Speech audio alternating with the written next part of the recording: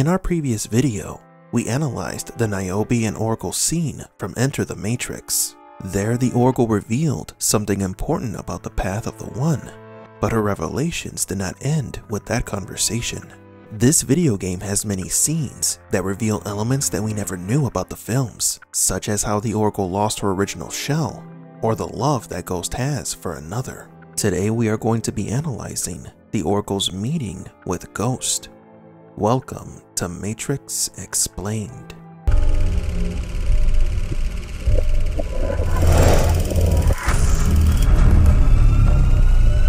Welcome to the desert of the real. This scene begins similarly to Niobe's. Ghost questions who is the person that is sitting at the Oracle's kitchen, but unlike Niobe, Ghost simply tests the Oracle by asking a question. You must be Ghost. Who are you? I am the Oracle. If that's true, then what's my response to that postulate? Truth is an event, and only through experience can the veracity of a truth be verified. William James. You're asking me to prove it? Can you? I can tell you that I only remember bits and pieces of my past. I don't remember your face, but I remember your heart. The Oracle saying that she only remembers bits and pieces of her past is very interesting, because it is a story detail that has never been disclosed in the films. The destruction of the Oracle's original body also affected her memories. Matrix programs like the Oracle can't change their shells on a whim. A price must be paid. As an extra piece of information for those of you who don't know, the actress who played the Oracle in The Matrix and Matrix Reloaded passed away before completing the filming of the sequels, and so she was recast in Revolutions. But instead of the characters interacting with the new Oracle as if nothing was different, like in every other film franchise that has a major cast substitution, the directors wrote in the story a clever reason for her sudden change in appearance, to which Enter the Matrix explains in greater detail than the movies themselves. We'll get to that explanation later on in the video. You asked me one question, if she would ever love you. I told you only as a friend, as her brother. Yes, I remember that smile. I recall asking what you were thinking, but I can't remember what you said. I thanked you. Why?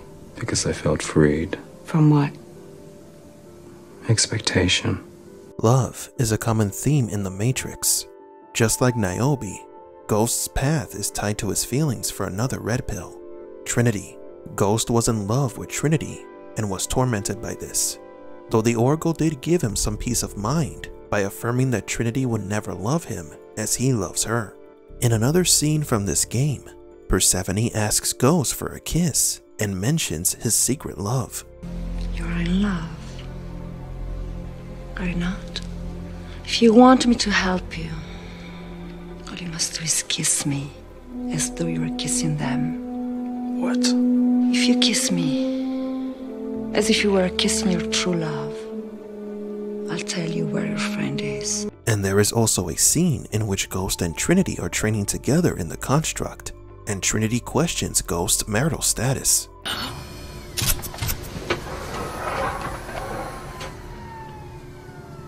When are we gonna find you a girlfriend?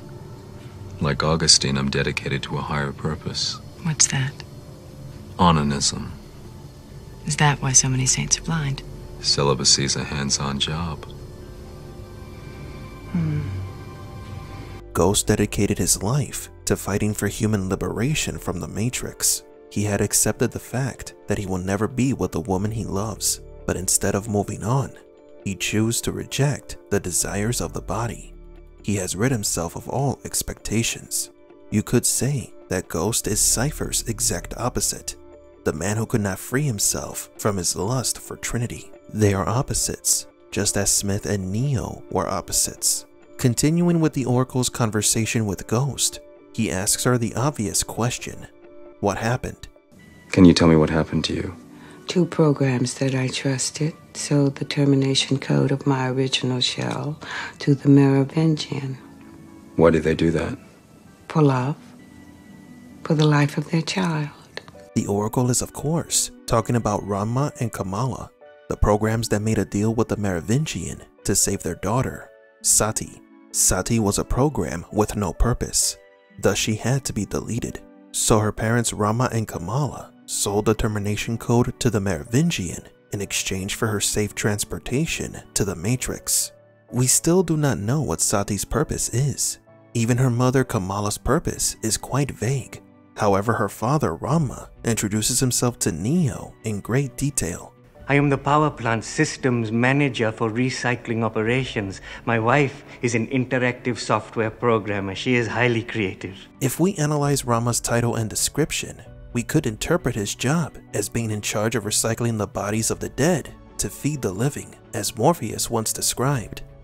Watch them liquefy the dead so they could be fed intravenously to the living. Recycling operations could also mean recycling programs and/or resources and repurposing them into the new Matrix cycles, alluding to something similar to reincarnation. There is much to learn about Sati's parents and what they do, but that's for a future video. What is clear is that these two programs were once allies of the Oracle, but they betrayed her. They had access to her shell's termination code and sold it to an enemy program. Yet the Oracle did not try to stop them. You knew about it, and yet you let it happen. I had to, Why? because the child is important. I can't tell you why, but I believe that one day the child will change both our world and your world forever. The Oracle is explaining to Ghost that Ranma and Kamala's betrayal was necessary. Sati had to be saved because she was important for both the Matrix and the real world. This is why we have theorized that Sati may play a fundamental part in Matrix 4. Perhaps Sati will be the one that truly changes the paradigm of the Matrix and creates a true new beginning. Is that why you called for me? No, I am trying to prepare those that stand in the front lines of our coming trial. We stand upon the edge of a precipice, the fall from which we will not return. Each of us must find courage when we are most afraid to do what we must. That is our only hope. Like her conversation with Niobe, the Oracle is preparing her soldiers for the end that will change the Matrix. The conversation concludes with the Oracle asking a question. Ghost, you still love her, don't you? As much as she loves another. That is a hard path to walk. Nietzsche said it best. One must want nothing to be different. Not forward, not backward, not in all eternity. Not only bear what is necessary, but to love it.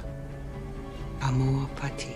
As mentioned earlier, Ghost's love for Trinity does not stop him from fulfilling his duties and destiny. His will and philosophy are unbending.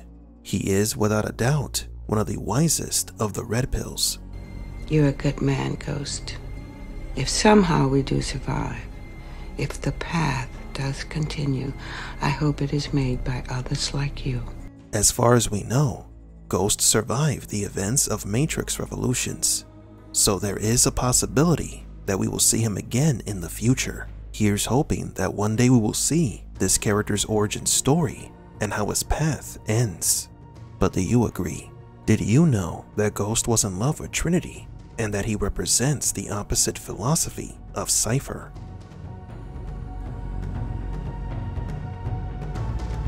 For Matrix Explained, please leave a like and subscribe.